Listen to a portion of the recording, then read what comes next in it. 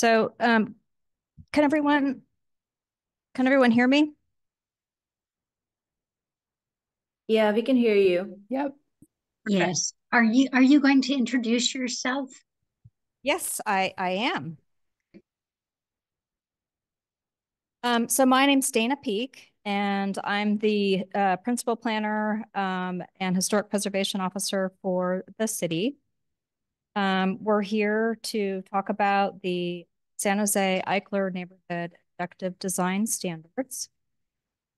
We have one member in the audience, Ben from PAC SJ, and yourself.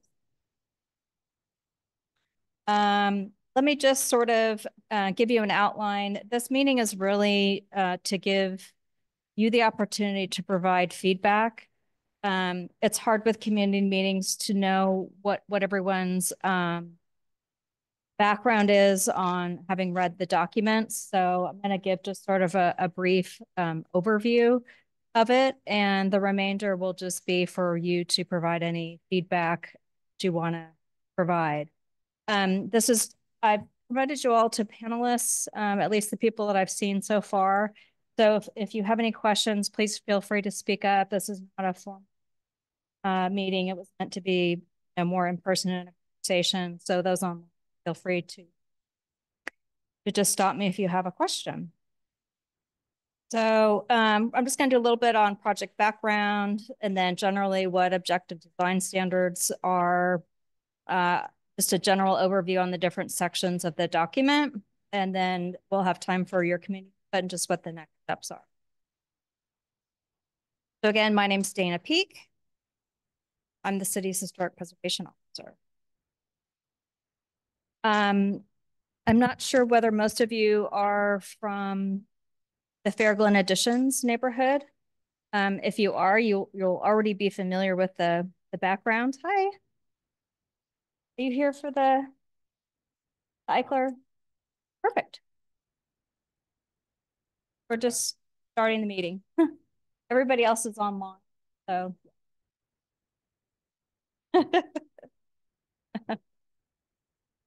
So as you know, not this project, but in general, these concepts were initiated in 2016 when a group of Fair Glen Addition residents formed the Fair Glen Additions Preservation Committee to try to get the neighborhood listed on the National Register of Historic Places. So in 2018, that's when Sally prepared the National Register Multiple Properties documentation for the housing tracts of Joseph Eichler in San Jose, California, 52 to 93. That was a wonderful nomination because it provides all the documentation to allow other Eichler neighborhoods in San Jose to also list their neighborhoods on the National Register by providing the records. So that was such a great document to have and such a gift to the rest of the. So in 2019, the Fair Glen Additions neighborhood was listed on the National Register. And following that, the idea was developed to draft some design guidelines for how to maintain, repair, and modify Eichler houses, and then how to treat new construction in the district so that the distinctive characteristics of the neighborhood. That group used the design guidelines for Eichler houses from the city of Orange, Palo Alto, and Sunnyvale as references. So that was provided to the city and a real interest from the Preservation Committee to get the guidelines published and adopted by the City Council. So in 2024, the city hired Page and Trimble to review that draft design guidelines that was prepared by the Preservation Committee and convert them into objective design standards, and also to convert them to more Eichler citywide guidelines rather than specific to the Fair Glen Addition. Excuse me, Dana. Yes. Is there something you can do to improve the quality of your audio? It cuts out now and then, and I miss a word here and there. It hasn't been a problem yet, but I think when you get into the more substantive part of your presentation, there might be issues with understanding what you're saying. Okay. Does this help? Don't know yet because you haven't said more than a couple words. Okay. Well, just keep, let me know. There's not much I can do because I'm in a room that is coordinated by the AV department. So Okay. there's not a lot I can do about that, but I will try to speak directly into the microphone for you. Oh, that'd be great. Yeah, I wasn't sure if it was a wireless issue or I'm not a tech person, but Sure. I always find when we're in the Historic Landmarks Commission meeting that if people don't speak directly into the microphone, you can't hear it on Zoom. So I will do my best. So again, the objective of hiring Page and Trimble was to turn the design guidelines into design standards that were objective and to also make them applicable to the other 5 Eichler neighborhoods in San Jose should those neighborhoods be designated. So the draft Eichler neighborhood objective design standards are now out for review. And just take a moment to talk about objective design standards. These really came into play when a lot of the new housing laws that the state was implementing came into fruition. It's intended to make design requirements easier to interpret and more predictable for everyone involved in a project. They're really primarily by law required for new housing development projects, not necessarily for existing, but there will be instances where new construction, could potentially occur in the neighborhood. And so we can only apply objective design standards. So it will be necessary for those types of projects as well. So if we don't have any objective design standards, we don't have very much control over the look of things in our community. So that's the reason to ensure that projects continue to fit in with the city's vision that it has for the community. So objective design, so what's the difference between guidelines and standards? So guidelines, there is discretion that's applied or leeway in interpretation. And standards are more measurable and verifiable. And they use language like shall or must. So there's an example on the slide where it says a design guideline might be provide articulation to reduce the apparent mass and scale of the building and to be sensitive to the neighborhood. So you can see that that provides a little bit of interpretation about how different people might, define mass and scale and what would be sensitive. So an objective design standard would be at intervals of at least 100 feet of building length, there shall be a plane break along the facade composed of an offset of at least 5 feet in depth by 25 feet in length. The offset shall extend from grade to the highest story. So the drawback about design standards, as you know, I'm sure as you provide comments later on in the meeting, is that we have to sort of anticipate what that design standard is going to look like when it's applied. So because there's no leeway there and you have to follow it, it's going to be what it's going to be. So we have to be careful about, the kinds of things that we're saying must and shall. So this is just an outline of the document. It's divided into 9 chapters. Chapter 1 is basically, well, the document is to to provide design requirements. And again, it's the shall and the must, which are the standards. There's also sections in the document that's voluntary guidelines, guidance, which would be the guidelines. And these are specific to Eichler houses. And it's for property owners and design professionals and city staff when you're planning and reviewing projects for exterior modifications or new constructions to homes in Eichler neighborhoods. The guidelines only apply when homeowners propose a project requiring a planning permit. And they only apply to properties listed in the San Jose Historic Resources Inventory. So right now, that's just the Fair Glen additions. It only applies to exterior changes, and it doesn't cover changes to the interior. And the guidelines would be applied as part of the single-family house process, which is our process for changes to properties that are listed in the inventory, houses mainly. They supplement the Your Old House guidelines, which are pictured on the right. The Your Old House guidelines, if anybody has used them or is familiar with them, they're primarily for the styles that are covered in them are mainly pre-World War II houses. So you have a lot of revival styles, Victorian styles, bungalows, which are very, very different from Eichler houses, which are post-World War II and very modern. So the idea is to provide a new set of guidelines that would supplement these that are particular to the design, character, and features of Eichler houses.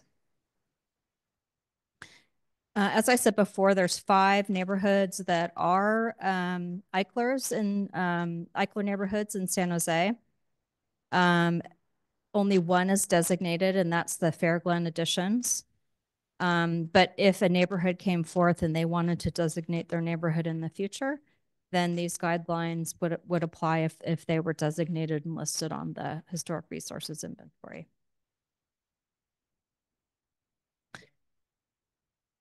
I'm sorry? Yes, yes. The guidelines, the standards are based on the Secretary of the Interior standards for the treatment of historic properties. And their associated guidelines for preserving, rehabilitating, and restoring and constructing historic buildings. And these are all concepts about maintaining, repairing, and replacing historic materials, and also designing new additions and making alterations to historic buildings. They're written in a way that provide general design and technical recommendations. And the design standards for the Eichler project are written to be consistent with these standards and guidelines. Chapter 2 talks about guiding principles and key concepts. So when we apply standards and guidelines, we look at the specific houses. When the National Register nomination was done, properties were looked at individually, and they were determined whether they contributed or didn't contribute to the character of the neighborhood. So the chapter talks about how each of those contributing or non-contributing properties would be treated. The public realm versus the private realm. So there's guidelines about the public realm in terms of the street and the setting. It talks about what the primary and secondary features of character are for Eichler homes, and also provides definitions. So in order to determine what would be compatible with the character of an Eichler house, we have to look at what the character defining features are. So there's a couple of illustrations in the document that talk about what the primary original features were, and it points them out in a diagram, and then what the secondary features are. And those are the features that we're going to want to maintain in order to preserve the character. The 3rd chapter goes through the history and characteristics of the neighborhood. There's interesting information on the Eichler neighborhoods that came from the National Register nomination and the various features, general characteristics and features that make them significant. Chapter 4 is really kind of the meat of it. These are the standards for projects, and the chapter is divided into different sections. One talks about roofs, the other about exterior cladding and what's appropriate for changes to that, how to treat carports, garages and exterior doors, windows, mechanical, and security.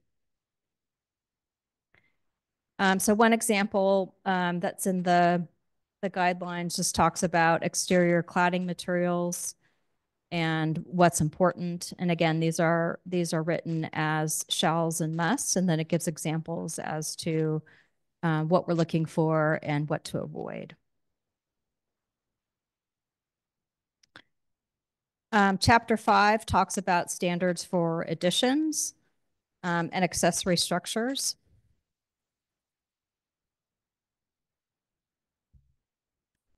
The examples that are provided give sort of a visual example of compatible additions and some second story additions that should be avoided. Chapter 6 talks about setting and landscape. As I said, it goes over things that are character defining for the front yards, the walkways, driveways, paved surfaces, fences, and exterior cladding. Again, examples about the driveway and walkways and what we're looking for and what should be avoided. And chapter 7 talks about how to treat non-contributing buildings. And it goes to the same format as chapter 4, which is it looks at the setting and the roof forms and the cladding materials and how to treat non-contributing buildings with additions. Chapter 8 is exclusively devoted to infill or new construction. So again, it just talks about height, massing, and some general examples. And chapter 9 deals with ADUs. So this is a guidelines chapter because we don't review single family house permits are not required for ADUs. So it gives some general guidelines and design advice for people, but they're not required. Okay, I'm going to stop sharing my screen for the moment. Let's see. So at this point, oh, I see Kathy, you have your hand up. Again, it's hard because most people are online. So I don't know what people's familiarity are with the guidelines. We're really here to take comments based on the text that's in the document. So I see a couple hands up, and we'll just get started. I think I'm going to start with people online first, if that's okay. And there's 9 attendees. I'm going to put you in the panelist section if I can. So that you'll be able to talk.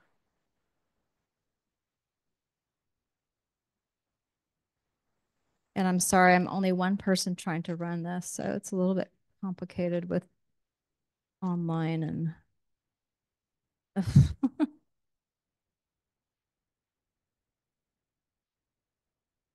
So those who are attendees that are not panelists yet, I'm promoting you to panelists, and you'll need to accept that it's something will pop up on your screen.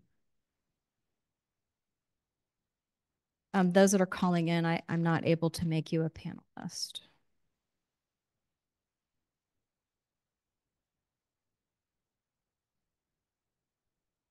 You don't need to accept it if you don't want to, but if you do, please push accept panelist.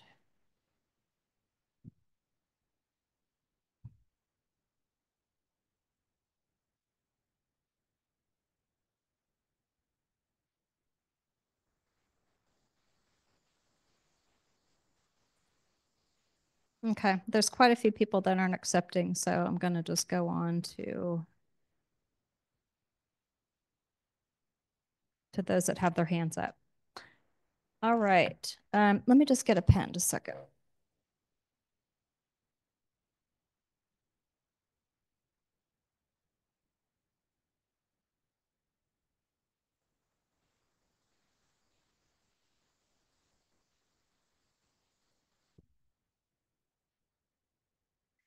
All right, Kathy,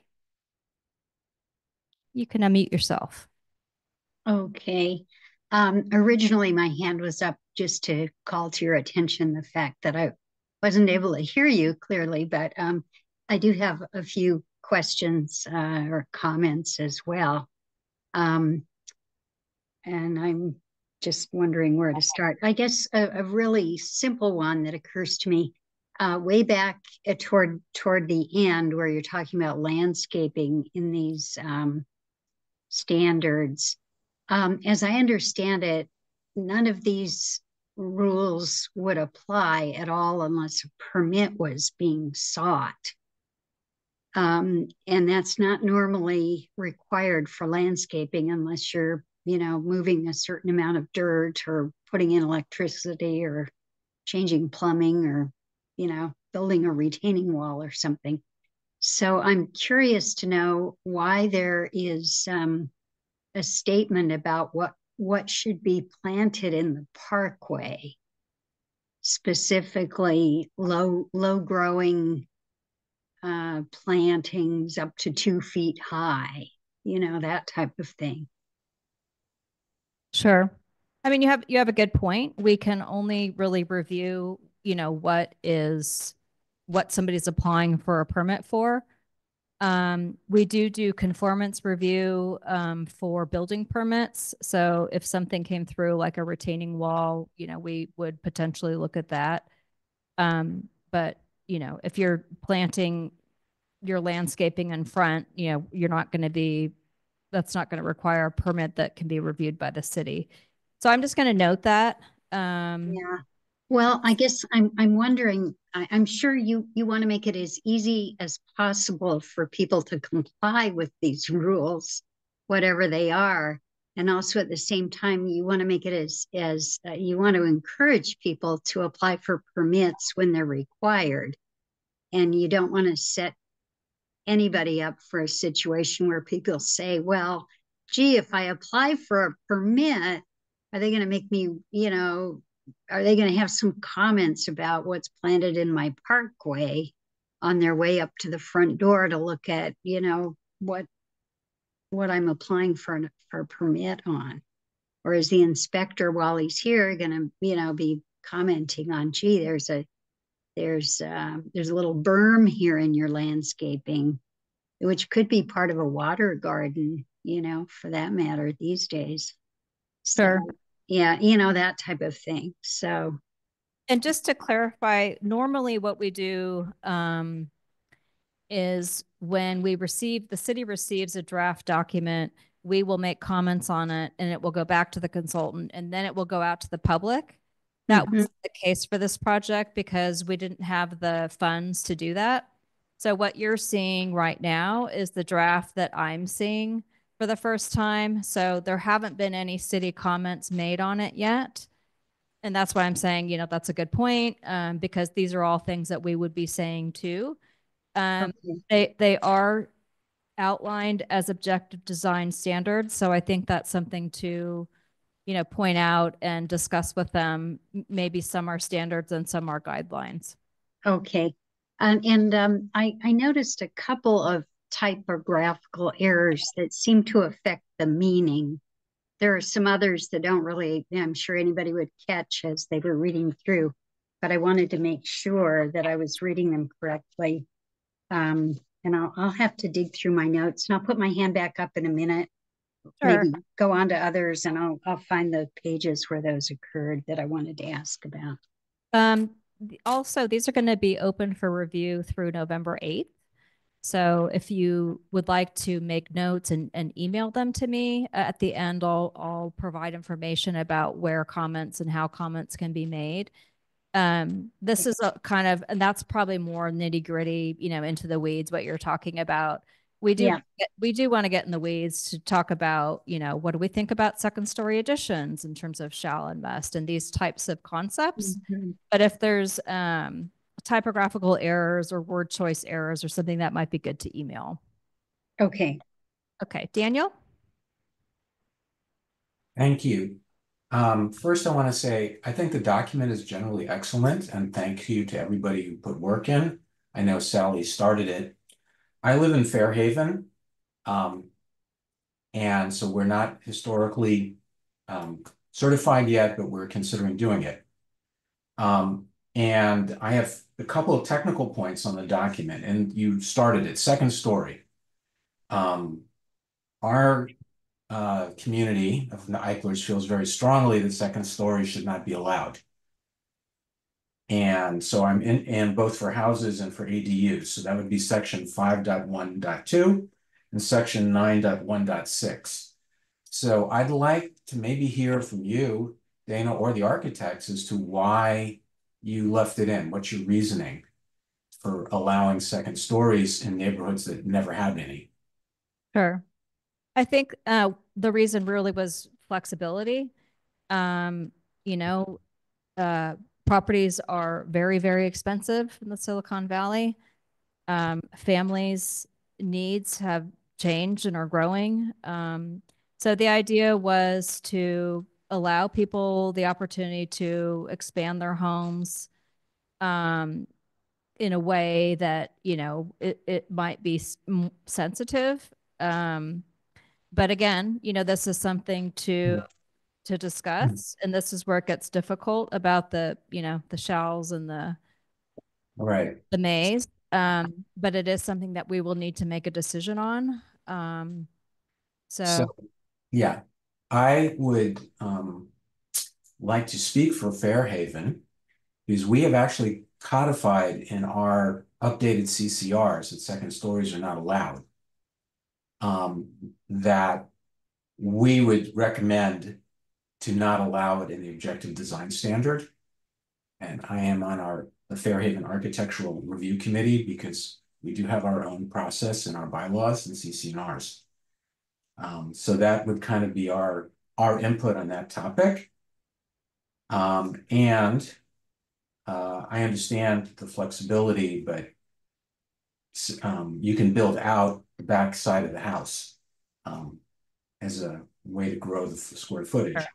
Yep. Then the next point, I have two more points. One in the document. On fences in front yards, section 6.3.1, the objective standard allows fences in front yards to box in the front yard. And that is very much not an Eichler kind of landscape kind of thing. And so I'm wondering again, my question, what was the reason, for doing that? Oh, sorry. I thought you were going to go on. No. Yeah. So basically, the direction that we gave to the consultant was to provide some flexibility. So that's what they've done. And then the idea was we would give them feedback. Is this too far? But again, given the fact that this is an objective standard, we're trying to provide some flexibility. So I understand what you're saying. And it's just something I think, we'll have to talk about with the consultant and also see what they think. Right. They are qualified historic resources consultants. They have done other Eichler and guidelines, so they are very familiar with it. And it's really just how strict the community wants to be. And these right now only apply to one neighborhood. They could apply to your neighborhood, if you were to designate so it's hard because this is something that has to apply to the city of San Jose. And the city of San Jose can't enforce CCNRs. So we would just have to figure out maybe where the middle ground is. Right. So I guess I would like to just be on record as recommending from not just myself, but on behalf of Fairhaven, that we would prefer the recommendations to be no second stories and no front yard fences. So that changes the 3 sections that I mentioned. Okay. And then I have one last thing, don't mean to take everybody's time. But as I mentioned, since Fairhaven has redone its CC&Rs, and in its CC&Rs, there are specifics on some of these points, what is the relationship and precedence between our CCRs and the objective design standard? Well, like I said, the city cannot legally enforce CC&Rs, so that would be, you know, between you and Right, but here's the dilemma that I think we face, because Fairhaven is in the process of pursuing historic preservation status. But if we did that, and now there's 2 documents in force, right? And we would need to know which one has precedence. Because if ours are stricter in some place, then could somebody say, well, I'm following the objective standard, and therefore I don't have to follow the CC&R, whereas the CC&R, since it's bound to the title, the actual binding document in the cases where it's stricter. And maybe this is a question for a lawyer, and you could. yeah, we can talk to our CAO's office about that. So yeah, could I make that request? We have our own real estate attorney, but having multiple opinions would be a good idea. So if we could get an official statement of whether the CC&Rs trump the objective guidelines if you have historic status, or vice versa. Okay. Thank you. And that's it. Great. Chris Mays? Hi, yeah, I have a couple questions. Maybe the first question is just, could you, and you explained this a little bit, but can you just explain the process kind of going forward from here? I'm sort of interested in, so you said, I think that there's a general review until November. And then I guess the second question is sort of related to that process. Like, we're talking about a neighborhood here, the Fairyland Additions, which is a fairly small, I don't know how many, 300 maybe houses, maybe less. Is there a notion that it would have to be ratified, or is it just like, because we've decided to have historic status, whatever happens, after this comment period gets chosen, and these design standards then become, approved? So there'll be, I'm just going on to the next couple of slides. The next steps are, we have this community meeting.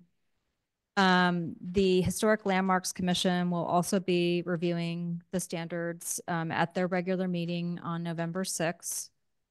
And then eventually the city council will need to adopt the standards in order to be used.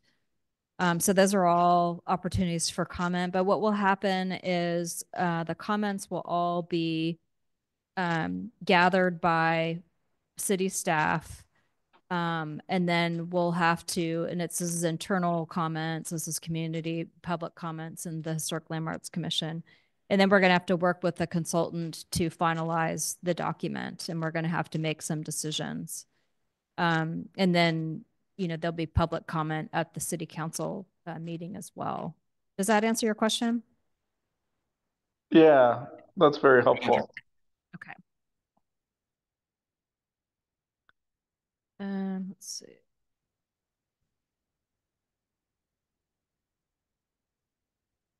All right. So Kevin and Sandy. Hi. Hi, So I just wanted to go back to the proposal regarding second stories being allowed. This is just my personal opinion, but I do want to express it as well. My concern with that is privacy. So, all of our backyards, everyone has floor to ceiling windows in the back. And if we had people had second stories, we would have to install, some blinds or whatever. Yeah. And that defeats the purpose of having an Eichler, in my opinion. So I wouldn't prefer to have, like, I know I do understand that people need flexibility and blah blah blah, but our architect, the type of architecture for our house is very it's non-conventional. So I don't I'm not sure if I would feel comfortable having a neighbor do a second story, because I do like leaving the blinds open in my own backyard and having that privacy, but being able to also open, you know, have the back open and not having it covered. So I just wanted to put my opinion on second stories there, but yeah. Have you had a chance to review that section? We have not, but we will be reviewing it more carefully soon. Great. I would just, and it's not set in stone by any means, but I would suggest looking at it for sure and seeing how they think a second story can be achieved and whether, you think that's compatible. Because by concept, it may be more like, oh my gosh, that would be, really out of character. But, if you take a look at the examples and what the actual standards are and see whether you still think the same thing. You may or may not, but I would definitely take a look at the text and the photos. Okay, we'll be doing that for sure. Wait, what? Okay, thank you. Okay, Nabila. Yeah, hi.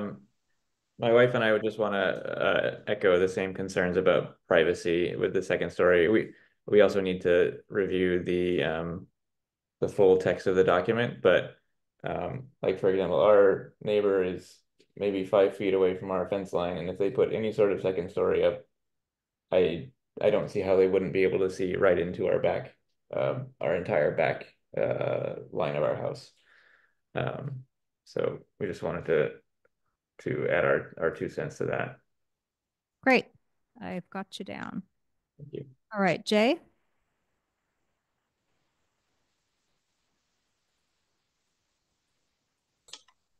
Hi. Yeah, I also wanted to congratulate staff and the architect on this plan. I think it's excellent in many, many ways. But I also wanted to, I know we've said, I'm probably the third person that said this, think more about second story additions, particularly with the recommendation that these additions be pushed toward the back of the property. That's exactly what would be the problem that I think other people are talking about. All of the backs of our buildings are just solid walls of glass.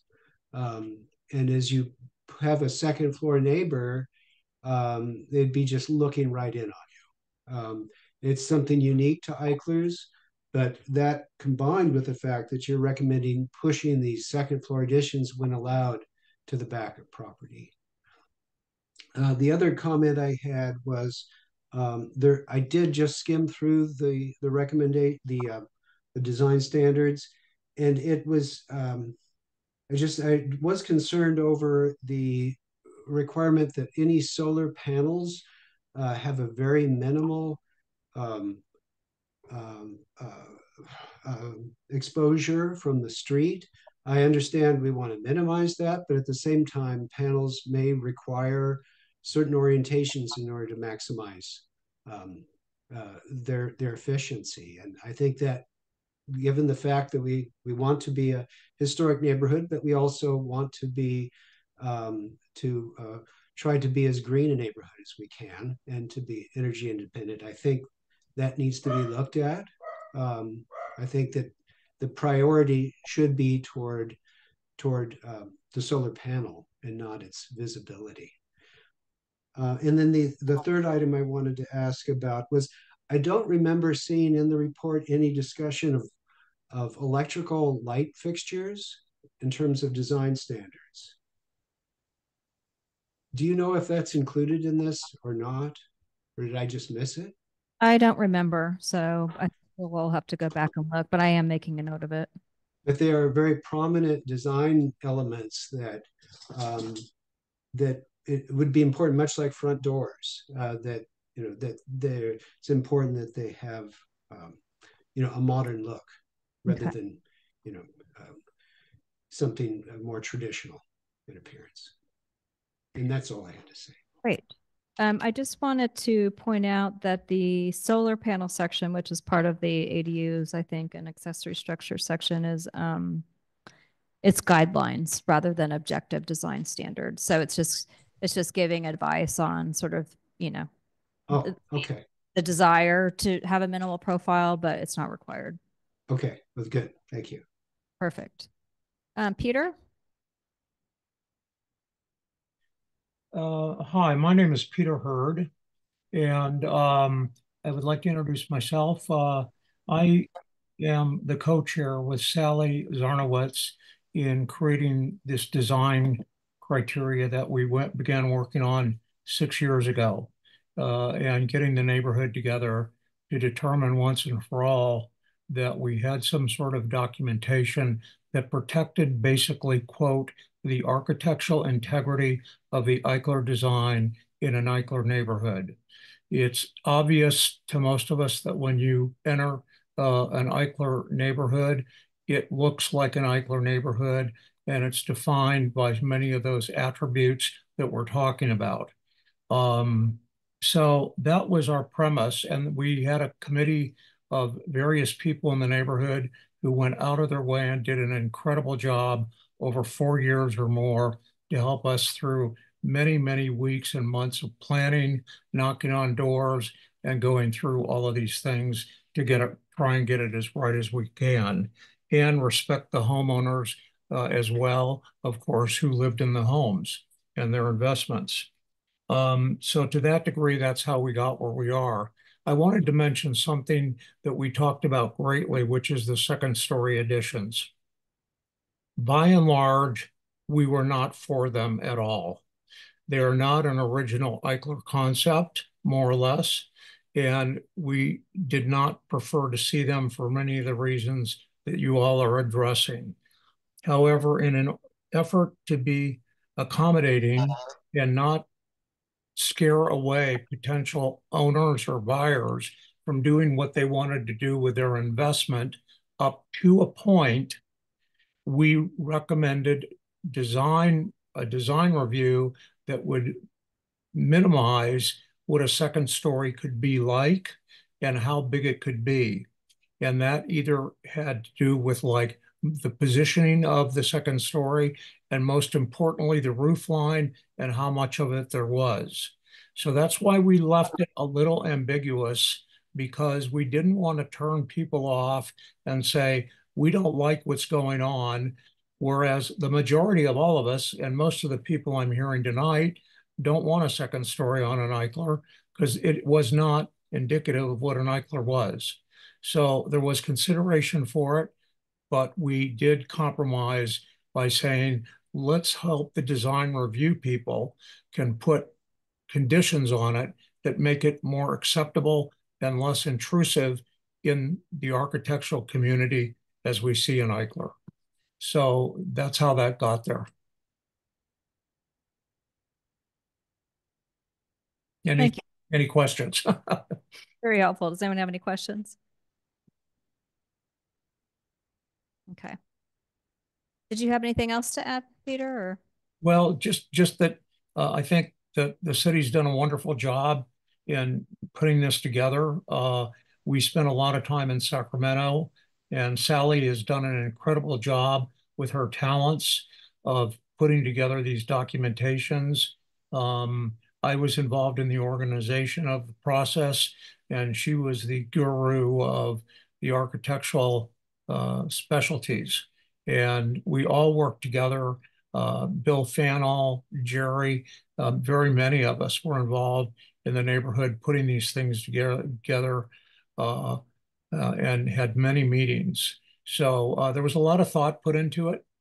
And so we're very happy to be at this place today with the city, and the fact that they have put this together, and that we're here discussing this and making it something that we can live with and compromise with as we need to. But again, I want to say the main ingredient of this whole thing is to absolutely protect the architectural integrity of what an Eichler neighborhood looks like, period.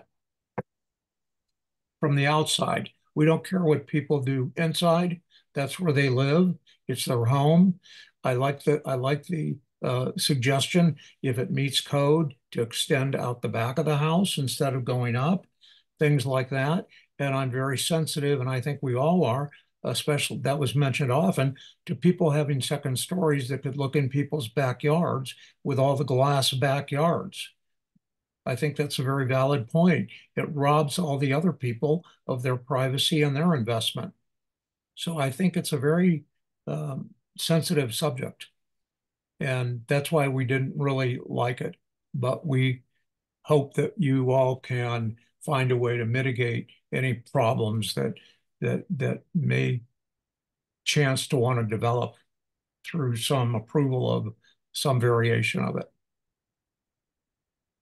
So Daniel, meet Peter and Sally. I don't know if you know them, but they were very prominent in the efforts for both the guidelines and the National Register nomination. So they're great contacts. Yes, I've definitely met Sally, and she was a great help in bootstrapping our work to get on the historic preservation list. Great. Emma?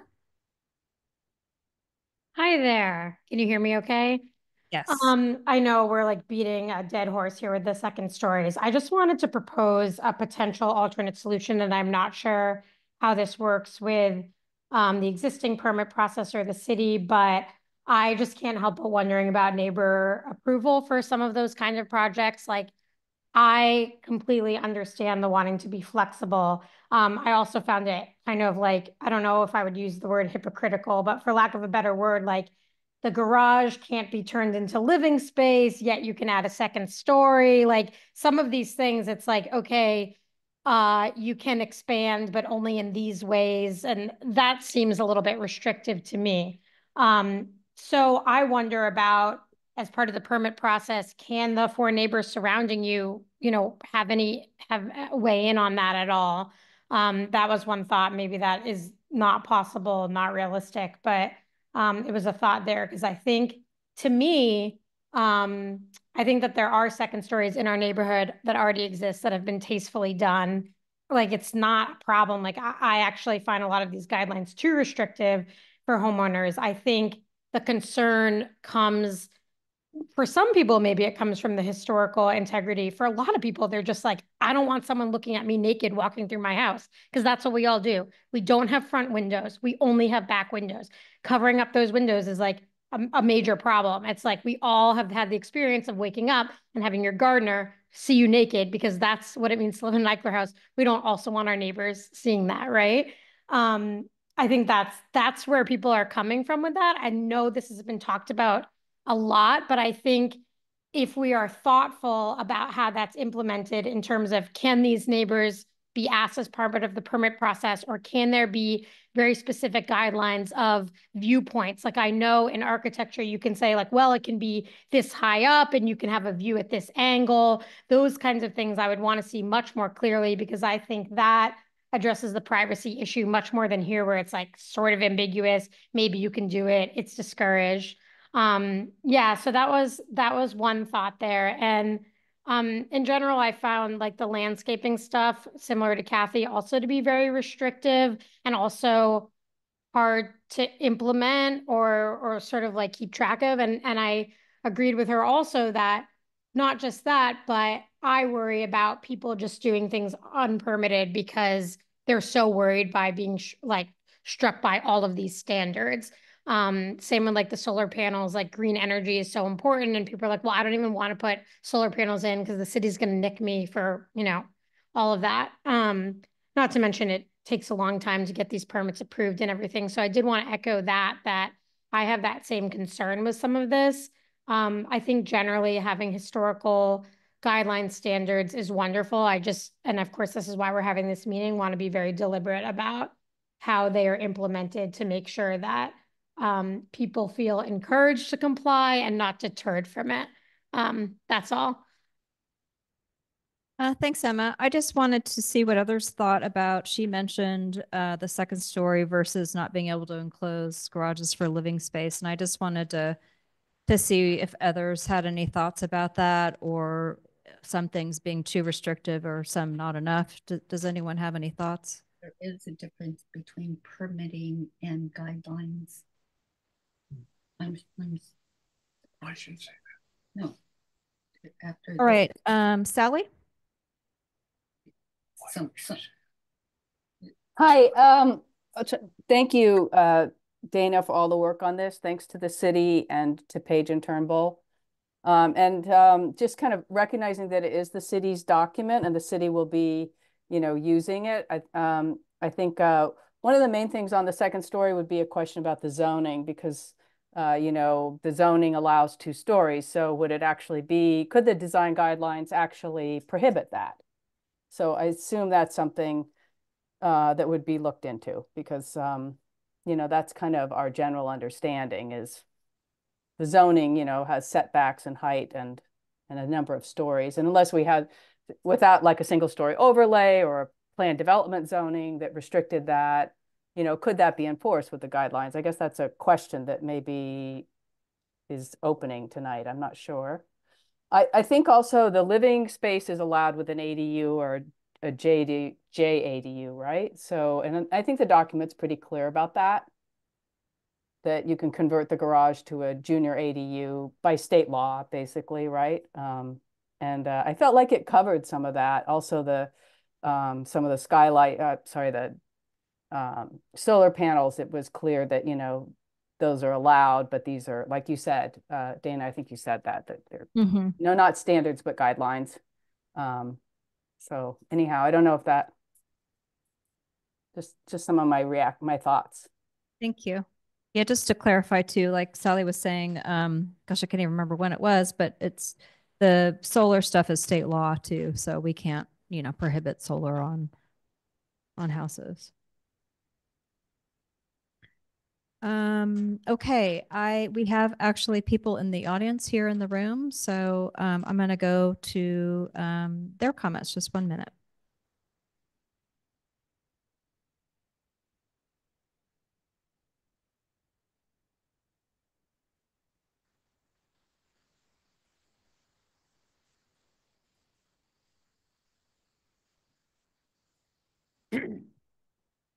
Well, hello, my name is Daniel, and I'm a designer. I'm a home designer in the San Jose area, in the Silicon Valley, and I'm coming as a service provider to some of the homeowners and some of the people that are working with these homes and construction. And my question, I guess, is just understand a little bit about what the benefits are when a neighborhood becomes part of the registry, just to see, why it's encouraged and why not. And then a little bit about the technical questions is like, how well are you guys contemplating the integration with all the new and high energy or energy efficiency requirements and equipment that is now available for people? These are very difficult houses to work with. There's not enough space to run lines and ducts and systems. So what is the city doing to accommodate for these upgrades that are now are happening, and how to not discourage people from getting permits? And then also a little bit about, well, just touching on like the sustainability. I know I had a case, working on a historical home where it was just really difficult to understand what the guidelines or what the requirements are, and how energy efficiency products really fit the criteria of some of these historical homes that do very poorly due to just very, not being designed to perform like homes are designed to perform now. Just kind of like, what are you guys doing to integrate also with building, with the other departments, with environmental, to really make a design guideline that not only encourages the preservation, but it also helps people move forward into like the future of modern houses and performing houses. All right. Thank you. I wondered, you had the question about how it's difficult to accommodate energy efficiency. I was wondering if you were speaking specifically to the Eichlers or historic homes in general? Yeah, historic homes in general. Okay, so not just specific to Eichlers, because I just wondered if there's anything Eichler that is you super could. hard, like with like windows and very poor insulation, and people don't want to do upgrades because they don't want to change the siding, because they don't want to get into like a planning review. So it's really difficult, right, to upgrade these homes without really crossing that threshold where people are being required to do extensive requirements already by building, and then now also by planning. So that's gonna make it twice as difficult to get a permit, twice as expensive to get a permit, which is, I mean, homeowners know that, but and just to clarify, so this one of the neighborhoods, is already, it's already designated, it's already subject to requirements. So the intent for this is to, and I don't know if you've used the Year Old House guidelines, you have, so is to make it clearer and their standards. So it's very specific, whereas the guidelines can be a little bit more subject to interpretation.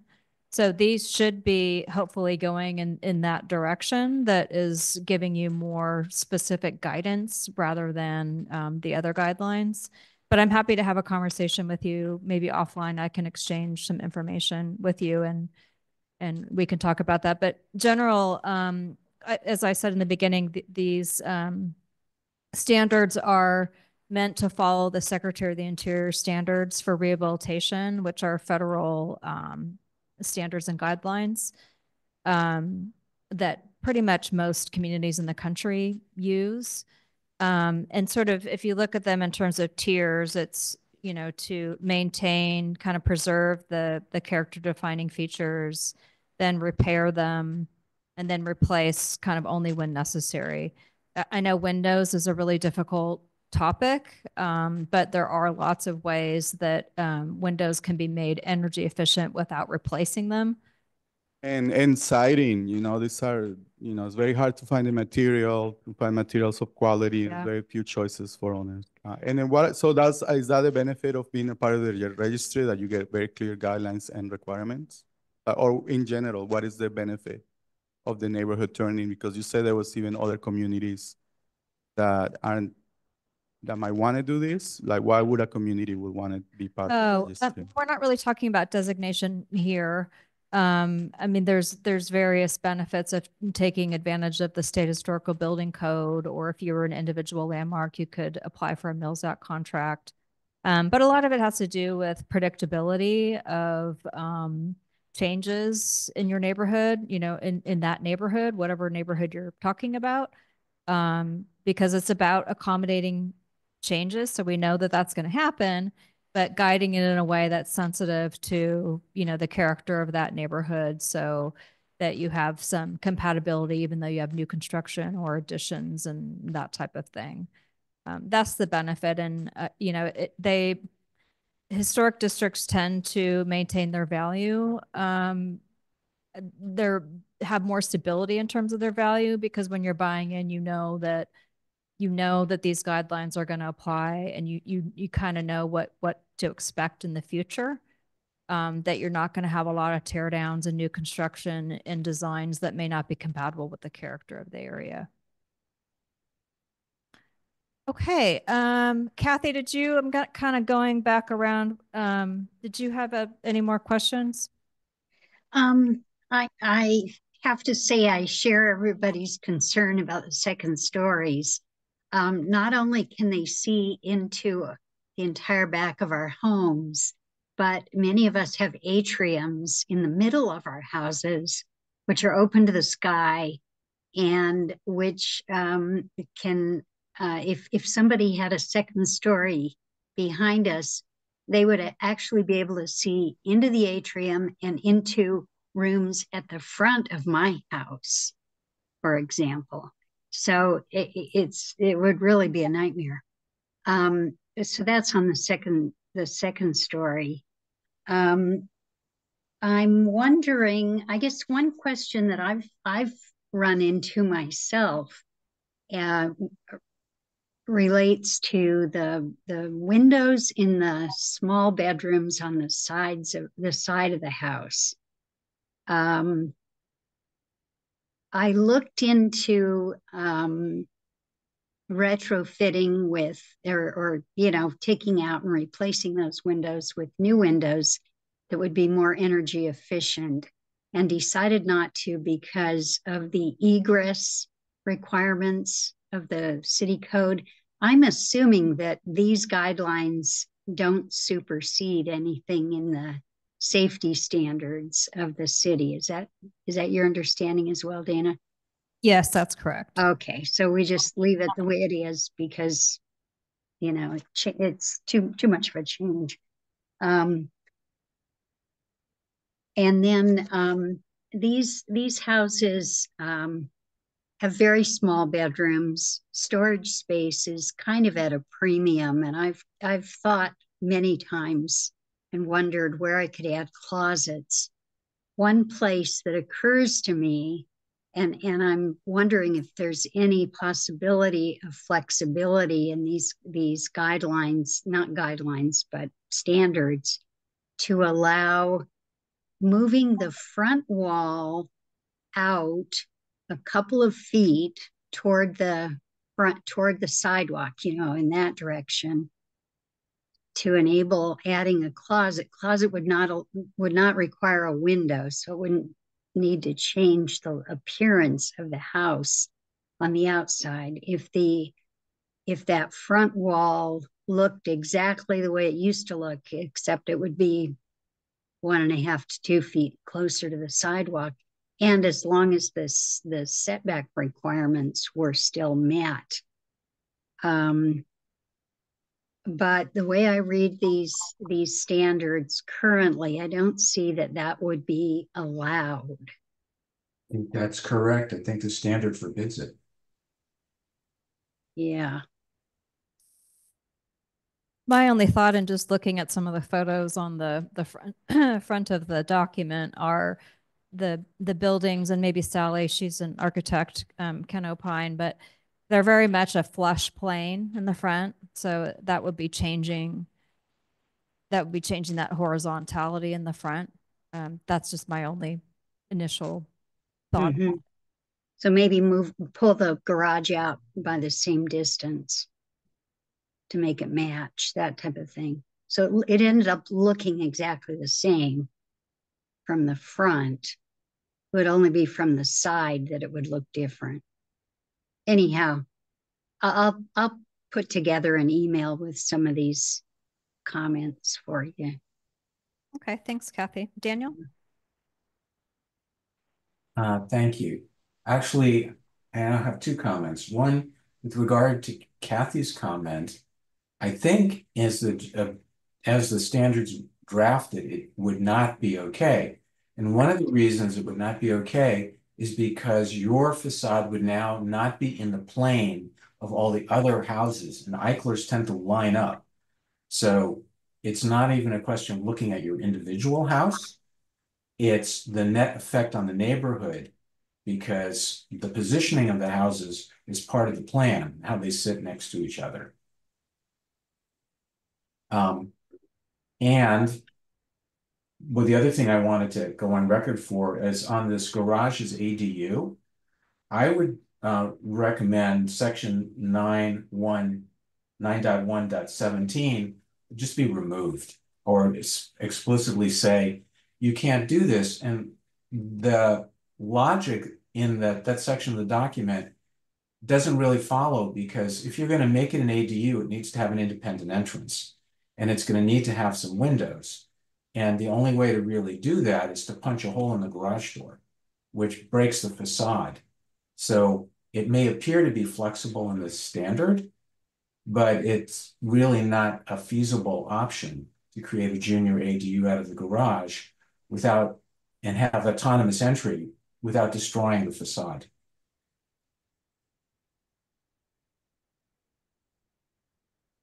Side entrance, maybe? Noted. Yeah, but you have to have air. You have to have airflow, right? And it's going to need windows and doors, and it doesn't seem very viable to to do it without wrecking the front of the house. Except that ADUs, we don't have any design review over ADUs, so there's not much we can do anyways. I think that this is just trying to provide some guidance for people to look at in designing, but we wouldn't actually review them in planning. But I'll make sure. I don't know.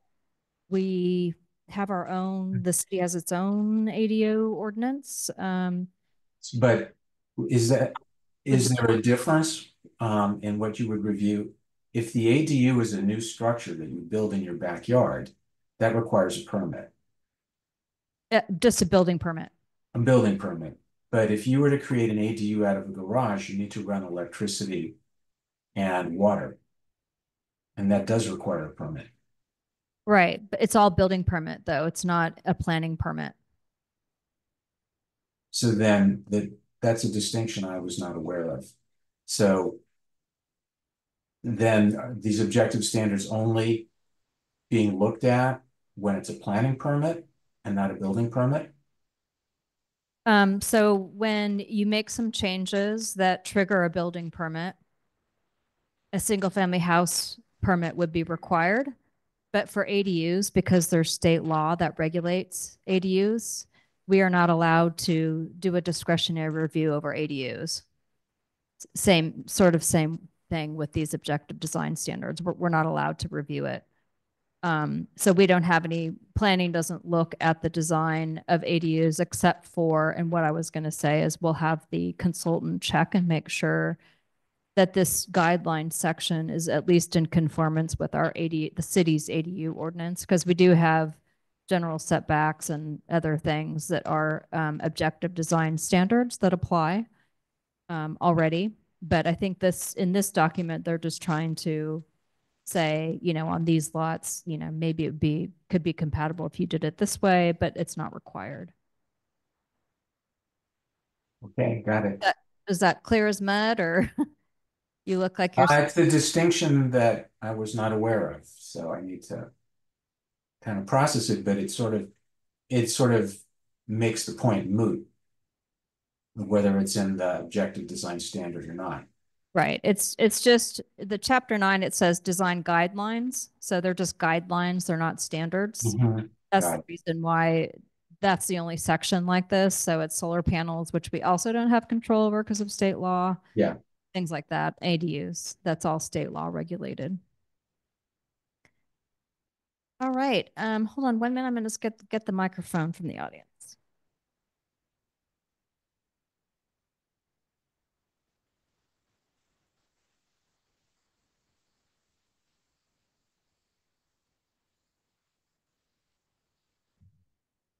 From what I've read, it's excellent. And thank you for the time that was spent on this. And thank you for the contributions that we've gotten from the community. With any sort of regulation, the question in my mind comes up to enforcement. If there is an objective standard and somebody, whether it's planting in the front yard, putting a fence up, putting something maybe that's less obtrusive, but inconsistent with the standards. The city isn't policing this, right? So is there a method for the community to flag something if they feel like it's out of, and what is that, right? That's one question. And then the other one, which is far afield from that, is there anything in this that aids or impedes Mills Act contracts, from happening?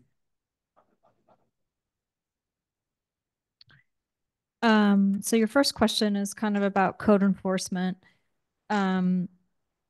We can really only review things that require a building permit, and that would affect. There's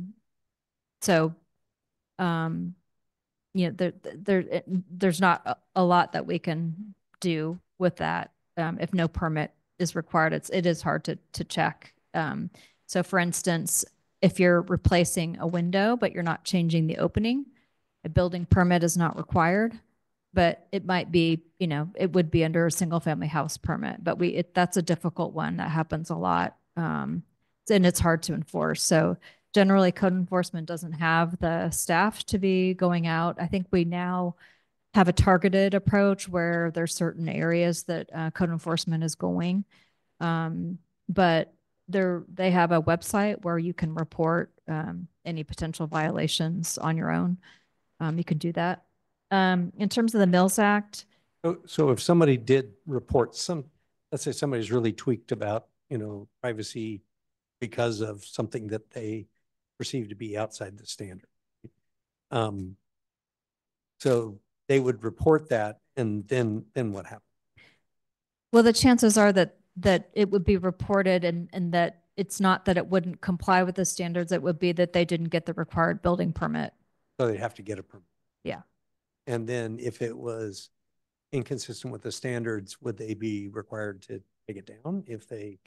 Well, and that's difficult too, because, let's say they apply for a single family house permit. And we've had this in other, in a conservation area. And we issue a permit for, the changes. They have 4 years to complete that work under that permit, but we can't make somebody do the work.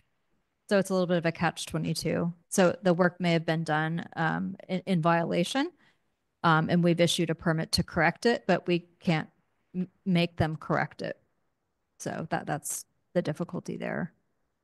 In terms of the Mills Act, I would say that it's unlikely that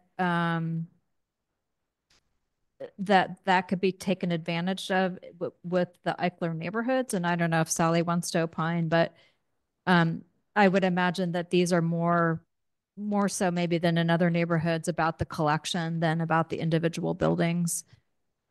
It might be difficult to have one rise above to that individual significance unless maybe somebody lived there or something like that. So I'm not sure that would be as applicable to these neighborhoods as maybe some others. So having standards basically doesn't have an impact to the positive or the negative. Probably. I didn't understand the question. So having these objective standards in no way directly benefits or, Well, it benefits in that Eichlers and modern houses are not addressed in the year-old house guidelines at all. So it's providing design advice and guidance and, requirements where that's kind of non-existent at the moment. So hopefully the idea is that it's making it clearer for people what the character defining features are that are not included in the year-old house guidelines, because it's exclusively, pre-World War II houses. Okay, I think we will finish the presentation. Let's see.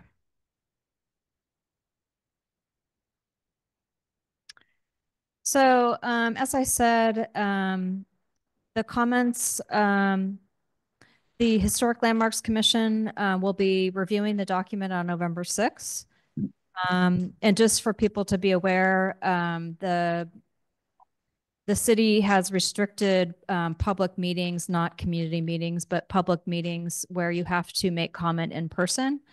So if anyone wanted to comment at the Historic Landmarks Commission meeting, you would need to attend in person, or you could email comments to our support staff. And there's direction on that on our Historic Landmarks Commissions and Agendas webpage. Anna, you're not sharing any slides if you thought you were. Oh, I'm not? No. Okay.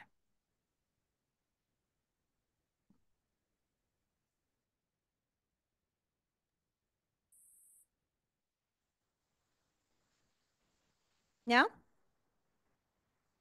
I can see them. Okay. Yes, she's been sharing the slides. Yes. So you can email support staff for the Landmarks Commission, or you can come in person. It'll be in the wing rooms at City Hall. You can also email me comments anytime. Just put in the heading Eichler Design Standards, and my email is on the slides. You can also submit comments at any time through November 8th. The website, the QR code for the website is on the slide.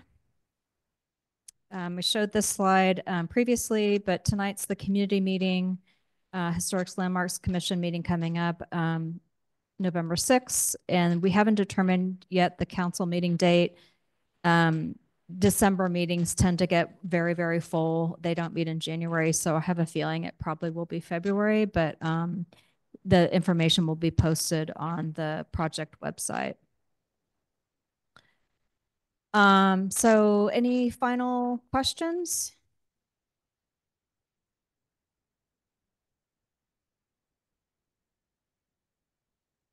Peter, did you have a question, or is your hand just left up? I didn't have a question. I just think it's wonderful everybody was able to voice their opinions and their feelings about this. I think it's a wonderful thing that we're able to create this as a mid-century sort of design project compared to this old house, because they are different. And I think it's great that we were able to differentiate this and get this going. And I thank everybody that's been involved, and everybody that continues to be, and yourself as well, Dana, and your entire your entire group. Well, thank you, and thanks, Sally, for all the work that you've put into it.